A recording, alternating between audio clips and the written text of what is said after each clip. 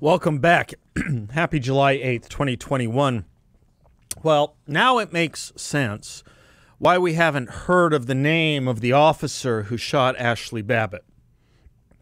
She, white and Trump supporter, unarmed, shot dead on January 6th.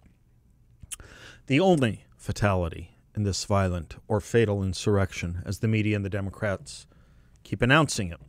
By the way, insurrection is a literal federal crime. It's codified in Title 18 of the United States Code, Section 2383, and it reads, quote, "Whoever incites, sets on foot, assists, or engages in any rebellion or insurrection against the authority of the United States or the laws thereof, or gives aid or comfort thereto, shall be fined under this title or imprisoned not more than 10 years, or both, and shall be incapable of holding any office under the United States." Close quote. Guess how many protesters or rioters on January 6th have been arrested or charged with insurrection? Zero. Zero. Zero. That's right. Former attorney generals here in Arizona can write of the thousands who stormed the Capitol violently armed to try to overthrow the government. There weren't 1,000 people who went into the Capitol that day. And not a single firearm or knife was confiscated. The only gun used was the one used to kill Ashli Babbitt, white, Trump supporter, unarmed. The current U.S. Attorney General of the United States, yes, U.S. Attorney General, said, quote, "I have not seen a more dangerous threat to democracy than the invasion of the Capitol." He called the assault, quote, "an attempt to interfere with the fundamental element of our democracy, a peaceful transfer of power," close quote. I wonder where he was on 9/11. Wonder if he ever studied what Franklin Roosevelt did, or Woodrow Wilson, both in rounding up people based on race or politics. Fundamental element of our democracy was interfered with, so much so that the House had to recess for something like maybe 5 hours. They were back at work that night. The two most common charges against those arrested and detained for January 6th are trespassing and disorderly conduct, both misdemeanors, meaning less than 6 months in jail. There are no felony charges against the vast bulk of the 400-plus people who have been charged with committing a crime that day. But back to Ashli Babbitt's killer, if I may. Recall, this is an unarmed woman shot from behind. If Ashli were black or liberal left, her name would be everywhere.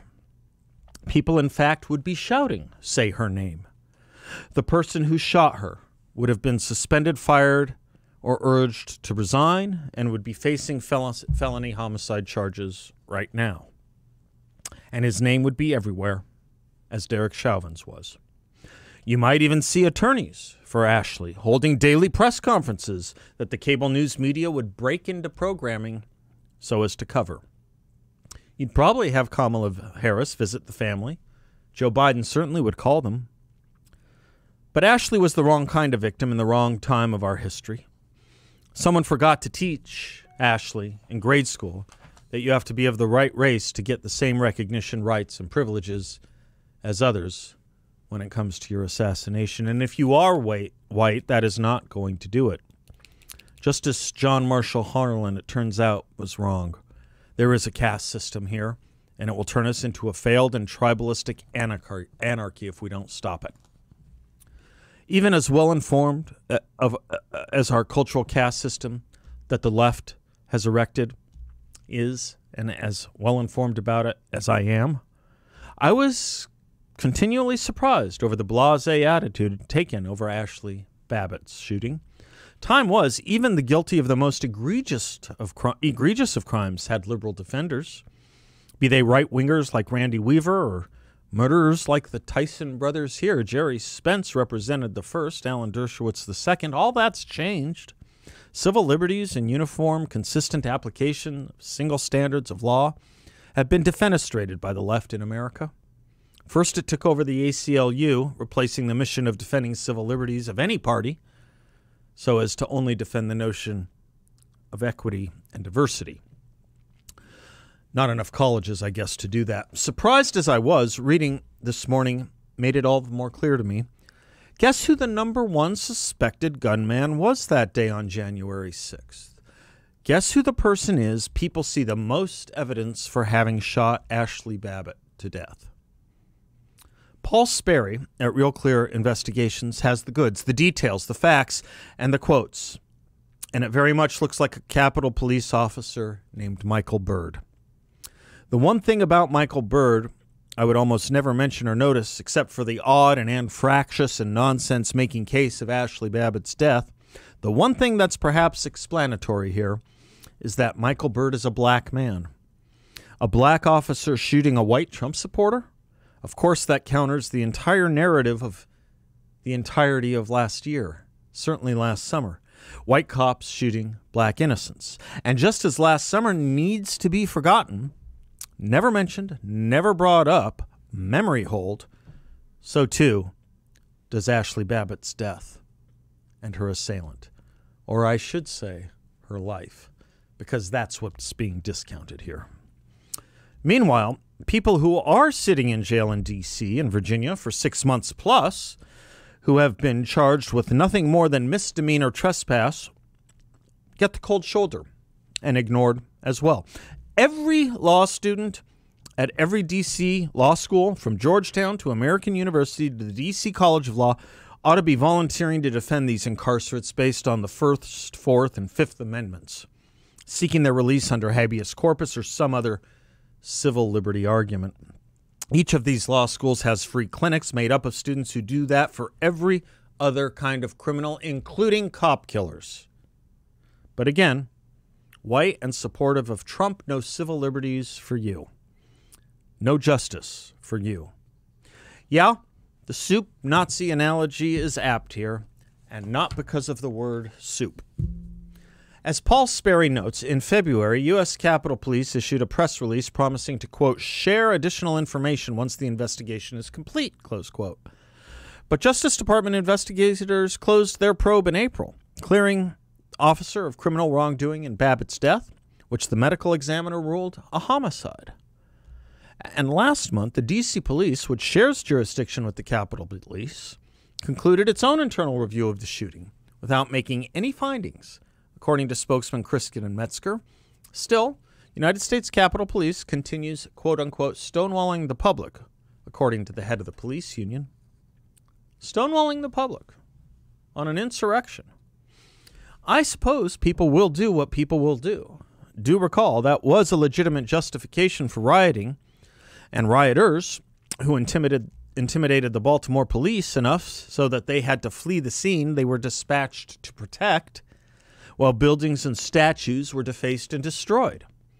That was the justification of Nancy Pelosi's last year when asked about it. People will do what people will do. How about this scene? I'm reading directly from the AP. Quote, after a night of chaotic clashes between police and protesters, violence erupted again in D.C.'s downtown, about 5 blocks from a presidential parade route. Dozens of protesters, some self-described anarchists, dressed in black, wearing masks, damaged businesses starting at 10:30 a.m., just before the president's ceremony for swearing in got underway. Authorities arrested 95 people, some charged with rioting, not trespass, rioting, in the Franklin Park area. And acting police chief Peter Newsom said there was, quote, significant damage to several businesses. 2 police officers suffered injuries as protesters threw bricks, trash cans, and other objects and ignited small fires. Despite the arrest, the demonstrations continued through the afternoon, and police used pepper spray and flashbang grenades to hold back the crowds, refusing to let people closer to the parade route. 5,000 National Guard members had to be brought in to quell the rioting, close quote. That wasn't January 6, 2011, or Inauguration Day, 2021. It wasn't January 6, 2021. I'm sorry, that wasn't January 26, 2021, or Inauguration Day, 2021. That was January 18th, 2017, the day of Donald Trump's inauguration, where the police had to use pepper spray and flashbang grenades to hold back rioters. Is that an interruption with the peaceful transition of power? Guess what? 6 people were acquitted. And the Trump Justice Department, you know, the one riding roughshod over civil liberties and tyrannizing America, as Ilhan Omar put it, 6 were acquitted, and the rest, over 200, had their charges dropped. Again, by the Trump Justice Department, which doesn't believe in civil liberties or civil rights. Dropped all the charges. That, by the way, was not considered an insurrection. The wrongs there against Republicans, cops, and Donald Trump were watered down, diminished, reduced, even ignored by the mainstream press and, of course, the Democrats, to the point where they are now sufficiently memory hold. And by watering down, diminishing, and reducing the death of Ashli Babbitt, we are watering down, diminishing, and reducing the importance of violence, death, life, and homicide. By saying certain lives don't matter as much as others, or don't matter, we say certain deaths don't matter, and thus certain wrongs don't matter. Join the party, obtain a get-out-of-murder-free card. Join the right race, an impossibility, obviously, going to the nature of the wrong of judging people by race, and you obtain a get-out-of-rioting-free card as well. But be white, be Republican, and rights and wrongs don't matter as much. You assume the risk for being an enemy of the state. Many of us know that term from Henrik Ibsen. Some know it from Shakespeare's Coriolanus, but it has a far worse pedigree, as the folks at Wikipedia point out. The term enemy of the people or enemy of the nation is a designation for the political or class opponents of the subgroup in power within a larger group. The term implies that by opposing the ruling subgroup, the enemies in question are acting against the larger group, for example, against society as a whole. It is similar to the notion of enemy of the state from Roman times, hostis publicus, typically translated as public enemy. The term in its enemy of the people form has been used for centuries. The Soviet Union made extensive use of the term in the 50s, notably by Stalin. It is routinely used by authoritarian leaders. The concept has wide-ranging use, usually used by left-wing tyrannies and authoritarians.